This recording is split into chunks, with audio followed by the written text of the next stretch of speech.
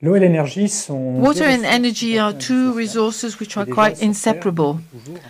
On Earth, the water cycle, driven by energy, solar energy, has been essential for life.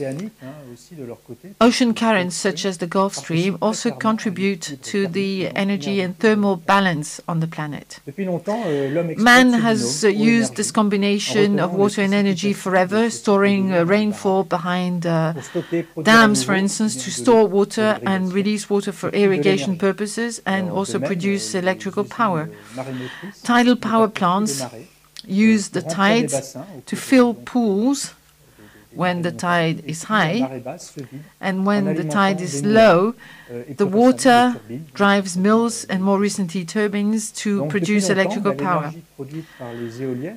Energy produced by windmills, you remember the cowboy movies with the windmill and the water trough for cattle, or more recently photovoltaic power plant, has used this system to pump underground water and store it in water troughs or small water towers. Here we have a smart combination between water and energy to produce a valuable resource, water, with the help of solar energy.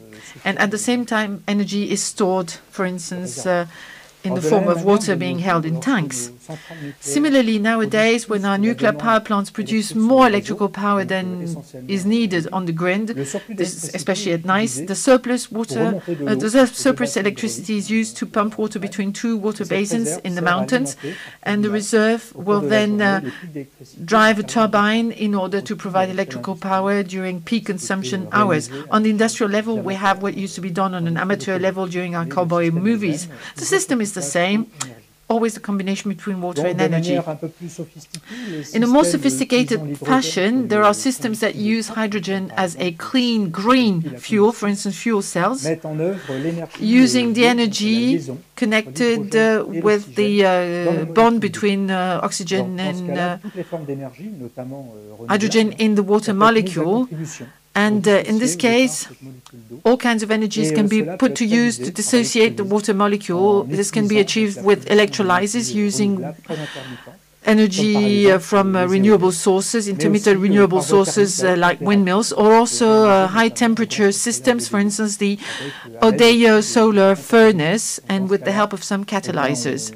In this case, solar energy and water are used to produce a clean energy carrier, hydrogen, to fuel cells or to drive the engine of hydrogen vehicles. Thermal power plants produce electricity, but not in a very favorable way. In this case, the production is full of impact.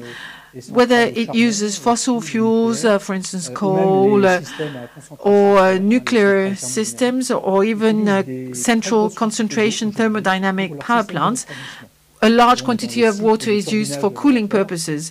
In the steam turbining cycle, for the yield to be good enough, we need a cool spot to condensate vapor, steam. And you remember, you may have seen in the landscape the big cooling towers near nuclear plants. In France, 60% of the water is used to cool down power plants, and 30% approximately in Europe. This is a huge percentage. Fortunately, the largest part of the water is recycled, but this contributes to river warming, and it does have an impact on ecosystems. Because we need more and more water, and there is water shortage due to global warming and increasing temperatures, populations need irrigation water or water to drink, and drinking water is an international challenge nowadays. We're not just talking about dry countries, arid countries. This water shortage happens in Europe as well. In 2008, in Barcelona, very near us, the town had to invest in a large desalination plant, the biggest in Europe, to meet the need of the local population during the summer of 2008.